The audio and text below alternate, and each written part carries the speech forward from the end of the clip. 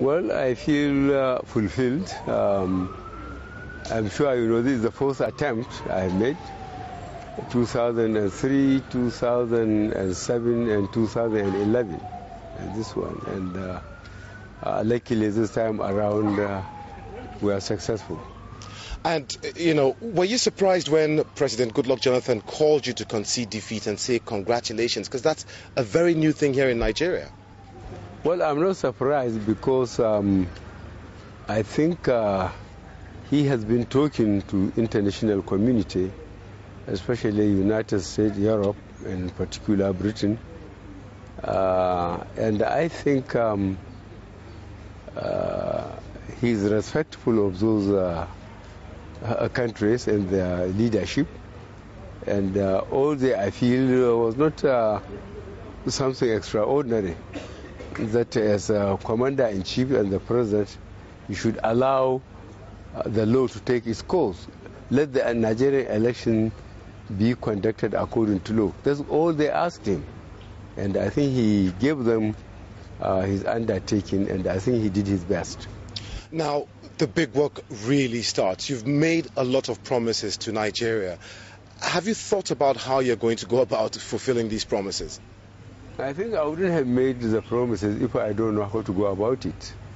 But we identified three fundamental problems. That is the insecurity in the country, which everybody knows, and then the lack of employment. That means the destruction of the economy, literally, by corruption, and then corruption itself.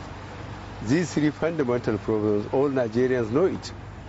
And we are asking Nigerians their cooperation. They shouldn't expect the miracles to happen a couple of months after we have taken over, because the destruction took so many years, 16 years of the ruling party's rule of this country.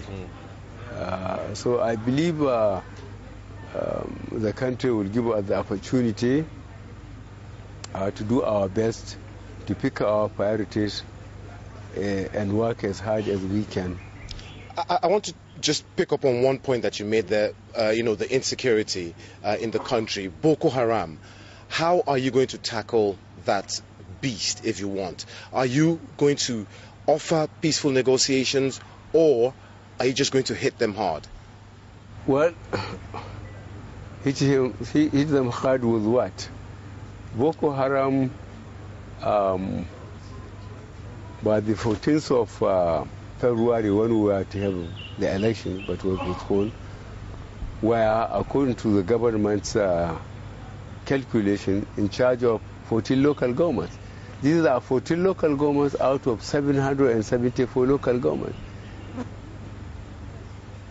If for 5-6 years the Nigerian law enforcement agencies, including the military, could not secure 14 local governments out of 774, how can I promise miracle when I come? But with the cooperation of our neighbors, Cameroon, Chad, Niger, and the international community, and the commitment we are going to get from the military, I think it will take us a much shorter time to deal with them. Just one final question, Mr. President-elect. You mentioned corruption there and how entrenched it is in Nigeria. Some people would argue that even within your party, there are many people who are as corrupt as some of these people who you say you're going to fight who are outside your party. Are you ready to tackle corruption to its fullest? I made that promise.